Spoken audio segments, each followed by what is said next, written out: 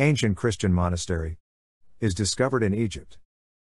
Archaeologists in Egypt have uncovered an ancient Christian monastery, complete with 3 churches, monk's cell, and biblical graffiti, dating back some 1,500 years.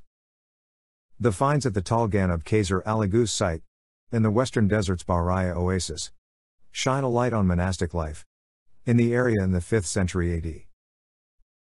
The mission unearthed several buildings made of basalt, others carved into the bedrock, and some made of mud bricks. The complex is comprised of 6 sectors, containing the ruins of 3 churches and monks' cells, whose walls bear graffiti and symbols with Coptic connotations. The church walls were adorned with religious inscriptions and biblical passages in Greek, revealing the nature of monastic life in the region. The discovery will help experts understand the development of buildings and the formation of the first monastic communities in that area of Egypt.